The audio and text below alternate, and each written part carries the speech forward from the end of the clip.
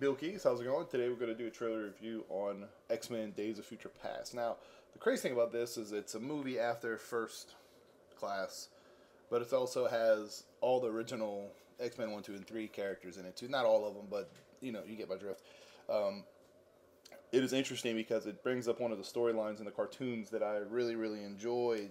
Remember back in the 90s, the X-Men cartoons where Charles Xavier gets, it's a little different of a storyline, but Charles Xavier gets killed, and then Storm and Wolverine go back to the past and try to save Charles Xavier. Well, Wolverine does, but the reason why I bring up Storm because they actually have a love interest, and it's funny because the leader is Magneto, and they're fighting. It's an amazing thing. So getting back to the movie, it's going to be pretty good. Unfortunately, with all the other movies that came out this year, that's going to come out this year and / have come out, it's going to be kind of hard to compete with that. But it's going to be a good... Do we feel it's going to end here, or do we feel it's going to keep going? I don't really know. So, got all the favorite characters. It looks like it's going to be good.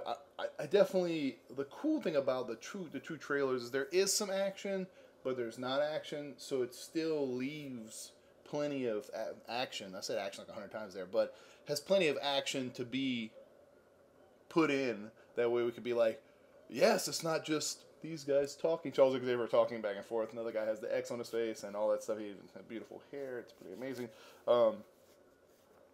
But I can't wait to see it. I'm really excited about it. What is your favorite X-Men character that's in this movie?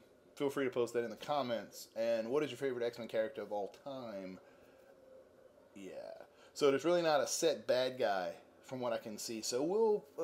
from the trailer, now I didn't go look at none of the notes. I could probably go do that, but definitely going to be Sentinels, and that's a big thing. Like, that's a big deal for everybody. For me, it's not, but the cool thing about Sentinels is they can just make them CGI, make them destroy them. Plenty of action, plenty of ass kicking. So definitely in the comments, let me know what you think about this movie trailer review / this movie in general. Don't forget to post your favorite X-Men character of this movie and your favorite X-Men character of all time. Thank you. My name is Billy, and you have a great and wonderful day.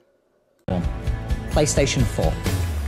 This is the greatest place we could ever be. We made it. Like the video.